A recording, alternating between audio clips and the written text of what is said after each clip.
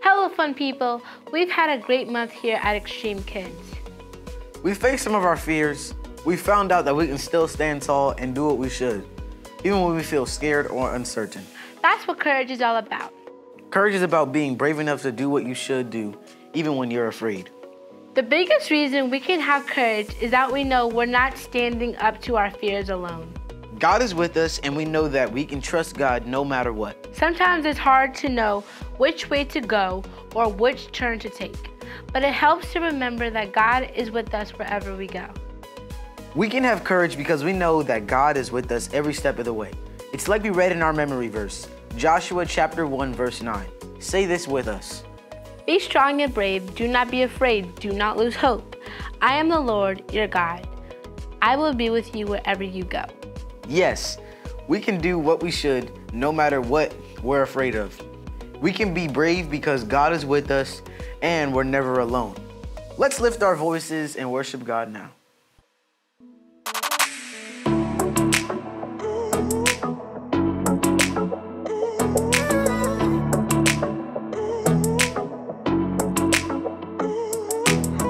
Oh God, I know you're always near. So even in the dark, I will not fear. I know the storms will come. I know I'm not alone. You are my strength, so I will say, you make me brave, you give me courage. I won't be afraid, I won't even worry. 'Cause you've got the whole world in your hands. You fight for me, you help me stand. You make me brave, you give me courage.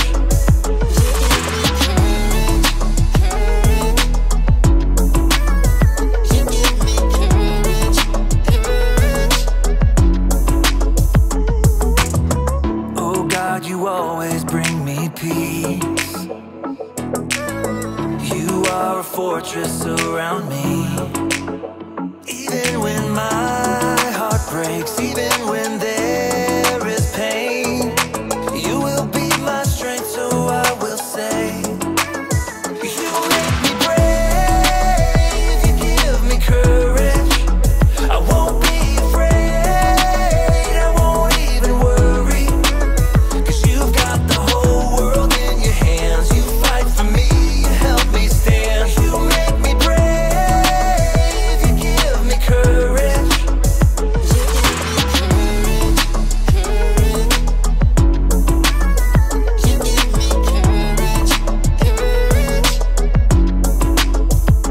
I can do all things through Jesus, my Savior, who gives me strength every day, strength and courage.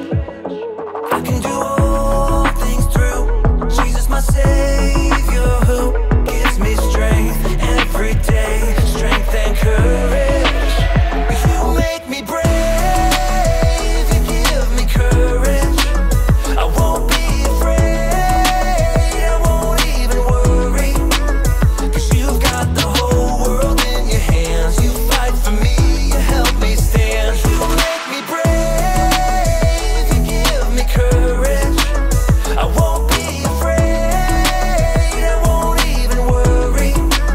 'Cause you've got the whole world in your hands. You fight for me, you help me stand. You make me brave, you give me courage.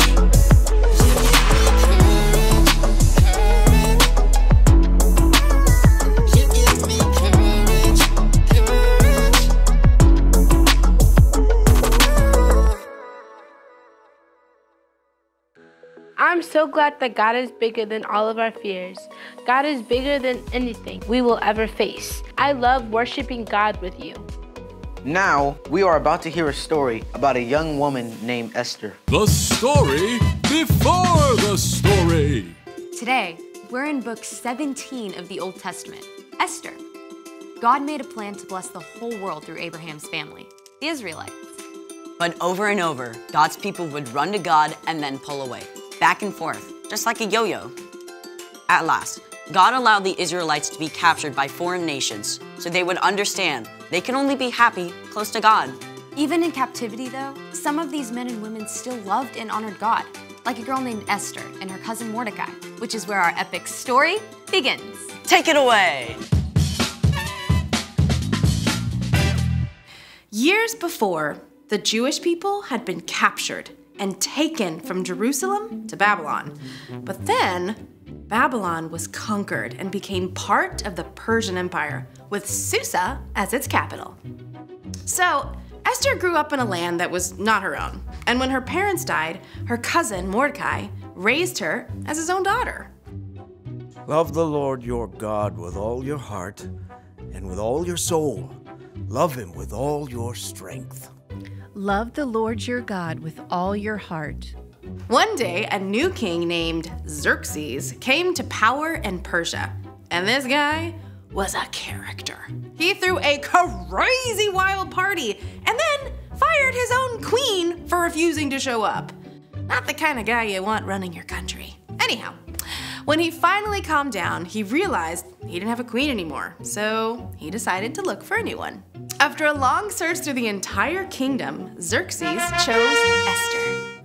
Cousin Mordecai, what do I do? Don't tell anyone you're from a Jewish family.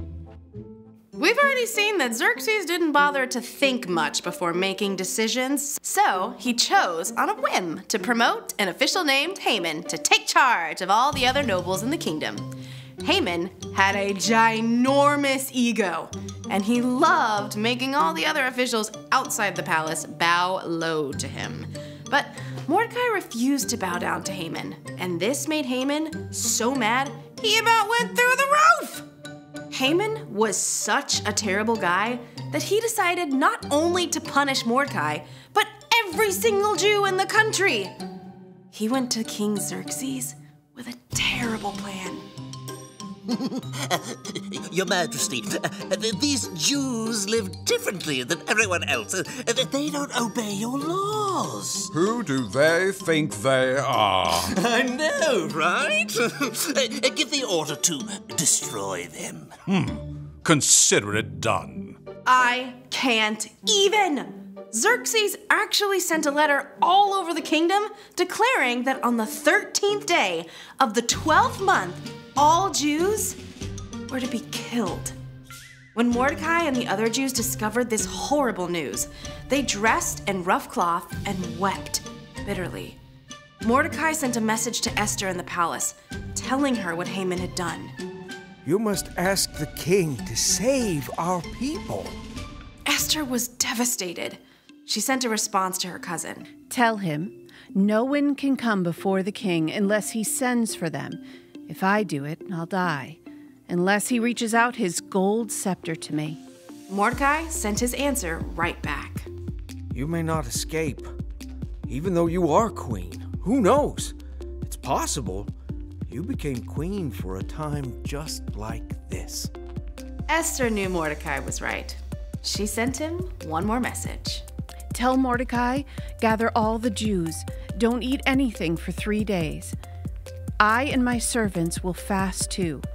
Then I'll go to the king. Esther faced a terrible dilemma, but she took 3 days to prepare her heart and her mind. Then she went to face the king. It must have taken every ounce of courage Esther had to step through those doors. And then she had to wait what felt like an eternity for the king to even notice her. At last, he looked up. Then he smiled and reached out his golden scepter. What is it, Queen Esther? I'll give you anything up to half my kingdom. Esther must have been shaking with relief. But instead of making her request right away, she asked the king to attend a special banquet along with Haman. The king was flattered and curious. At the banquet, he told her once more, I'll give you anything up to half my kingdom. I'd like you and Haman to come to another feast tomorrow. Then I'll answer your question. What? The king was so intrigued, he agreed to come back again. The next night, he and Haman joined Esther at a second festive meal. What do you want me to do for you? I'll give you up to half my kingdom. Esther took a deep breath and put it all on the line. Your Majesty, let me live. Please spare my people. We have been sold to be destroyed. Who is the man who has dared to do such a thing? Haman is the one. Xerxes was so enraged that he had Haman killed. Then the king created a new order that would allow the Jews to be saved. We will celebrate this day with great joy. The end. We have something special for you all today. Check out our Xtreme Kidz talent segment. Hey everybody, today I'm going to be teaching you how to do a courage painting. So what you need is your 5 white paints plus a white paint, your palette, your 1 large brush and 1 medium brush, a pencil, and your canvas. Once you have your canvas, make sure you paint it white before you begin, and then you're going to draw out little squiggly lines with your pencil. Then what you're going to do is start mixing your paints. So what you can see me doing right now is mixing all my paints because I'm adding white to them. You do not have to add white to yours if you don't want to, but I'm just adding white to mine to give it a little bit of, like, I don't know, pasteliness, because I don't want it to be so dark. So you can see me do that.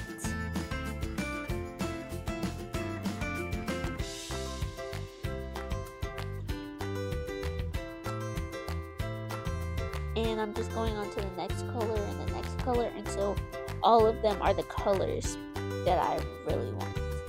And what I'm trying to go for is a light pastel color. Once you have created the colors that you want, or that you've put your colors in the palette, you're going to want to start on the color that you prefer first. I chose green because that's the color scheme that I want. And I'm just painting the inside of two of the lines. I'm painting the inside of it so that it will create the pattern that I want. So that's what I'm doing. And you want to move very slowly while you're doing this, and you don't want to go too fast because you want to be patient while you're painting.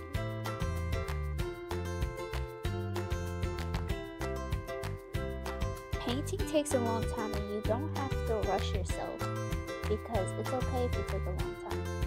But one thing that you can do is you can use a blow dryer if you want to go faster. So I recommend really letting it air dry while you move to a different section of your painting. But you can also use a blow dryer to make it go faster. So now that I'm getting finished with the green, I'm gonna start doing my perfectionist because I like to be perfect in everything I do, even though I'm not. But now that I finished like my first layer, because I like to use multiple layers in order for it to be like really good. You do not have to use multiple layers. But once I do the first color, which is green for me, I'm going to move on to the next color in a different section and just do the first line. So I'm just painting on the inside of that with the purple and doing the same thing that I did with the green, except for I'm just painting it with purple. And you're going to do that for all of the little sections that you have, but only with the first one that you have, the first line.